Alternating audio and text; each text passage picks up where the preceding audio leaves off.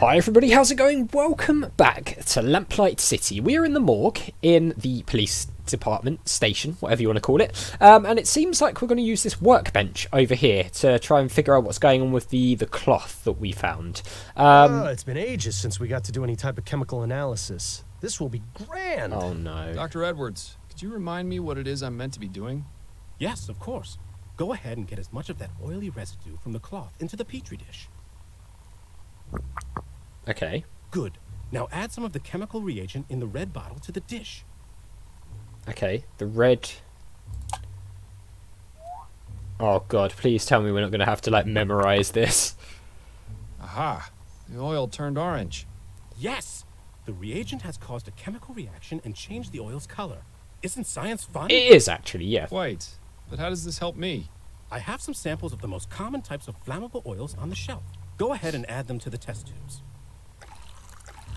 Okay. Good. Now simply check each one with the reagent to see if you can find a match. And if I don't find one? Then I suggest going out and looking for more oil samples. Ah. Okay. An empty petri dish isn't going to be of much use to our experiment. Best put something in it. Can we... Okay. So we've got whale oil. Oh, I see. Do we do this? Put it into the dish? Yeah, we do. Right, I see. So what's the blue one?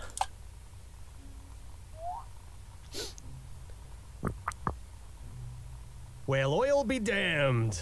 Looks like that's not a match. No, okay. So it's not Oh, whale you'll oil. love it. I see. Right, okay, this isn't too bad then, hopefully. Kerosene. Could be kerosene, right? Because that would burn. If I were to guess out of the three, I would say kerosene. I might be wrong. No. So much for kerosene being the culprit. Well, let's hope it's coal oil. Let's hope it's coal oil, because if not, we're going to have to go and find another sample.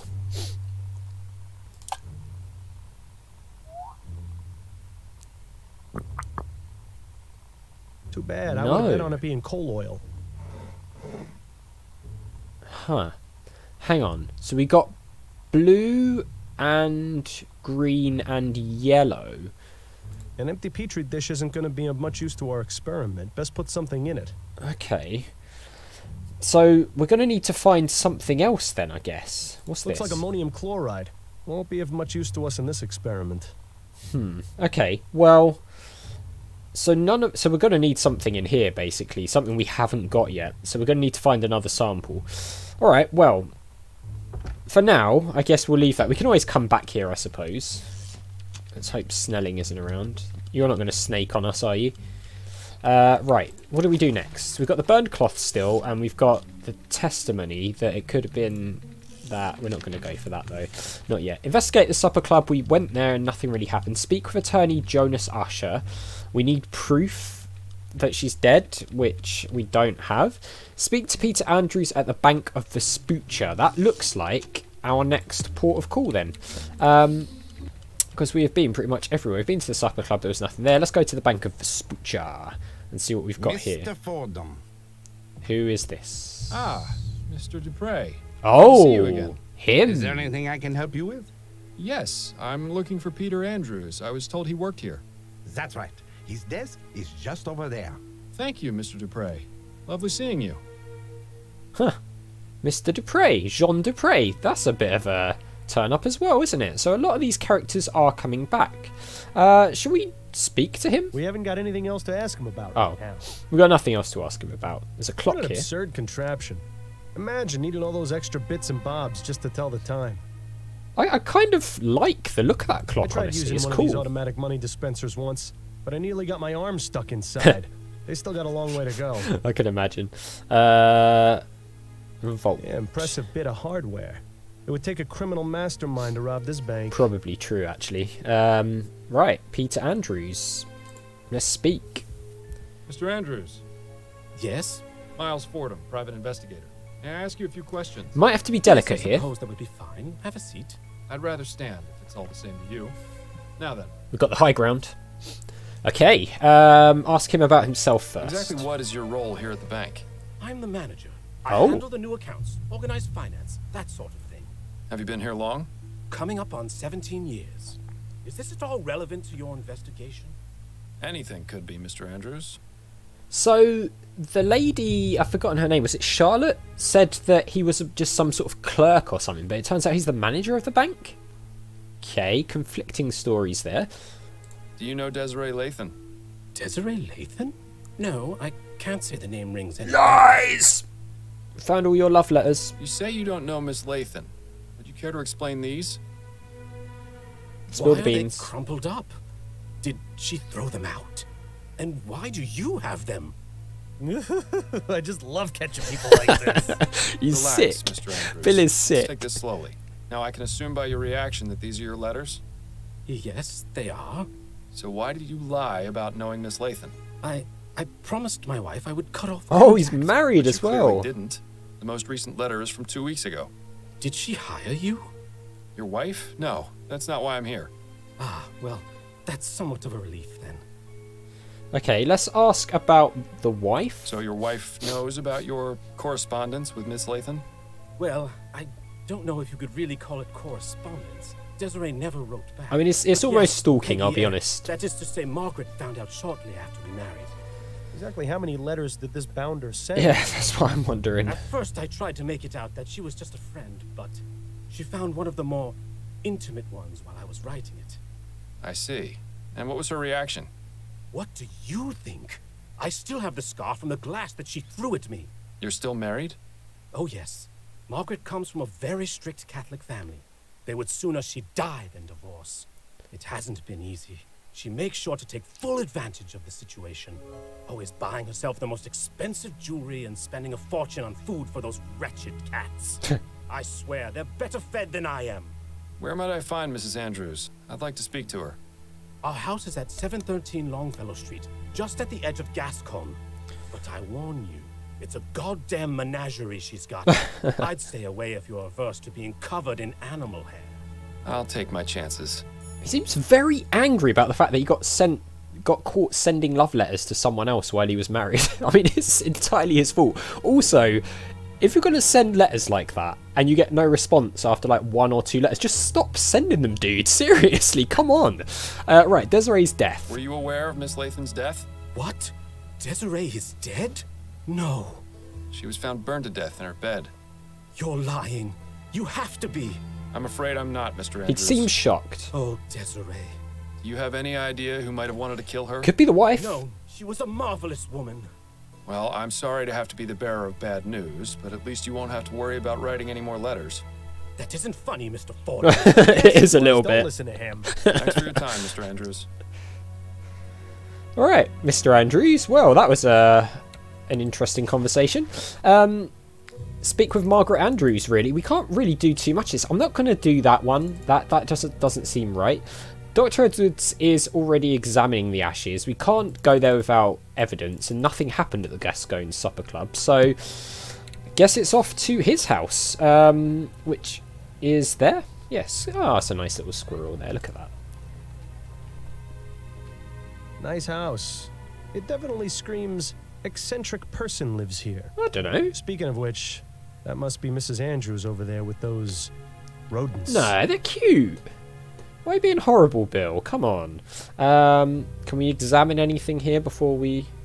Rats with fluffy tails. No, they're not. How anyone can find them endearing is beyond me. They're cute. Come on, Bill. Stop it. Right, let's talk to her. Excuse me, Mrs. Andrews? Hello. May I help you? I'm Miles Fordham, private investigator. I was hoping you could answer a few questions.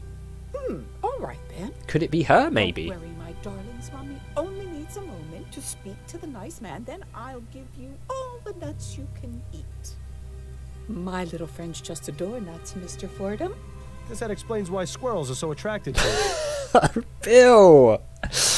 Ah, God. All right, let's start with herself. Do you have any hobbies or pastimes, Mrs. Andrews? Well, of course. I do a bit of knitting and I take care of my pets. I take it you're fond of animals? Oh, yes. I just love animals. Most prove to be better company than people. Is that right? Well, consider this, Mr. Fordham. Animals can't betray you or lie. I think it depends on the person, Uh-oh, honestly. I don't like where this is going. My furry little companions would never hurt me, unlike several humans I could name. Oh? Who are these companions, exactly? Why, my darling little kitties and squirrel friends, of course. Of course.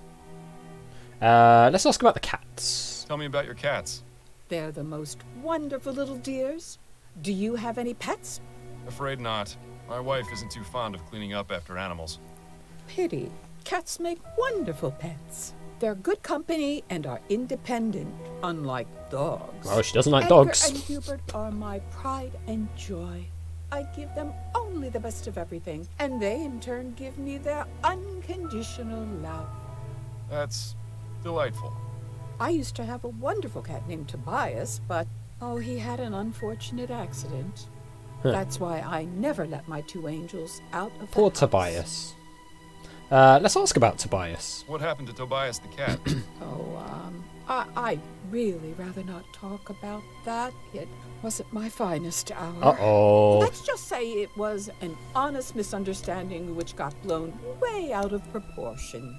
Well, now I just have to know. Yeah. I hate it when people tease gossip and don't deliver. Yeah, don't tease us with the little bait on the fishing rod. Come on, we need to know. Right, Your squirrels. squirrel friends are quite tame. Oh, aren't they just the sweetest? And so smart, too. When I feed them, they come up and put their little paws on my hands as though they were giving me little squirrel hugs. Ah. And the way they look into my eyes, I can almost hear them saying, "Thank you for the nuts." Well, at least you can be grateful that it's only my voice you hear and not some rabid squirrel. Phil, come on, man. I mean, yeah, she's taking it a bit to the extreme, isn't she? Let's ask about Desiree Lathan. Did you know Desiree Lathan? Not personally. I never met her, but I knew exactly who she was. And who was that? A miserable drunk.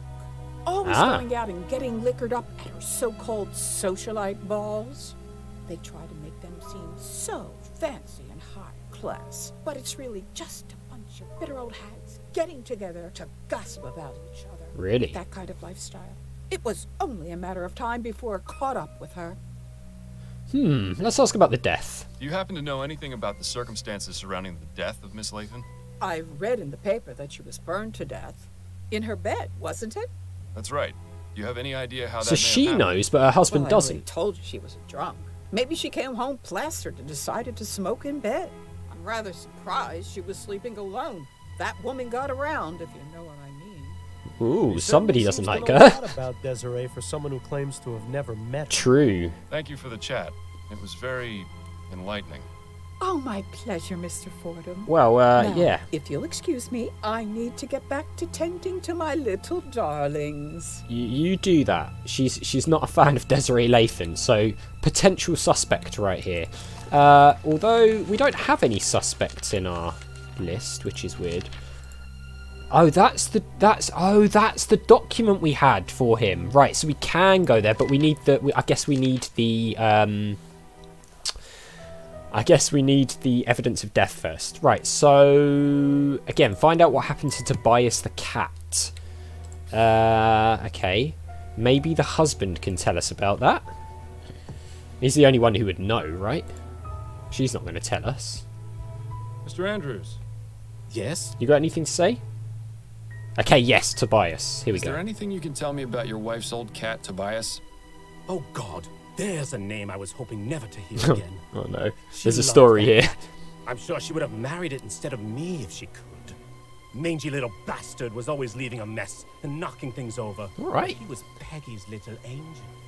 Then one day I'd had enough, so I let him outside, and Yes? the stupid thing managed to get itself killed. Then things got ugly. How so? Peggy got a bit carried away, and, well, let's just say I never imagined a cat could earn someone a criminal record. The plot thickens. Or perhaps sickens. Yeah, so what actually happened? That Thanks sounds... for your time, Mr. Andrews. That sounds, yeah, pretty bad. Nothing else to ask him about right now. Okay, well, learn more about Margaret Andrews' criminal record. Where are we going to find out about that? Maybe the lady at the club can tell us something? Possibly.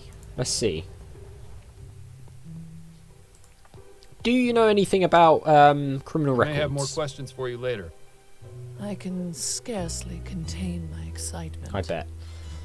Alright, well, apparently not. This is not the place we need to go.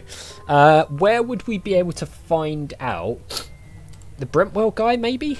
Can you tell us anything about criminal records? I don't think there's really anything else worth asking him about right now. No. Or maybe actually the police station might be a good place. Yeah, maybe Upton? Maybe Upton can tell us something thinking about it. She's always a good wealth of knowledge, isn't she? She's probably the most useful other person Got a in the moment, game. Upton? Yes, but let's make this quick. Let's see. If not, it'll just be wrap-up case. Yep, Margaret Andrews. Here we go. I need some information on one Margaret Andrews. Apparently, she has a criminal record. Margaret Andrews, eh? Give me a moment to look her up in the archives. Okay. Yes, here we are. Margaret Andrews was brought in for questioning 5 years ago in connection with a fire at a theater in Worcester. Ah. Yes, nothing came of it, but she was briefly a suspect. A fire, There's more. eh? She also had a prior conviction for arson. Wow. Don't say. The file says she set fire to a cab after the driver ran over her cat. She served 6 months in prison for that. This was back in 1835. Fascinating. She's suspect Thank number you for one. your help, Upton. This has been extremely valuable. So, Margaret Andrews has a jealous streak and a penchant for setting things on fire. Seems a likely culprit to me. Yep, seems more likely. Okay, we've got our first suspect. That's it for now. Better Nice. get back to it then. All right, that's what I'm talking about. So, return to Upton and accuse Margaret Andrews. We could do. We've got to investigate. That doesn't turn anything up. We still need proof of death.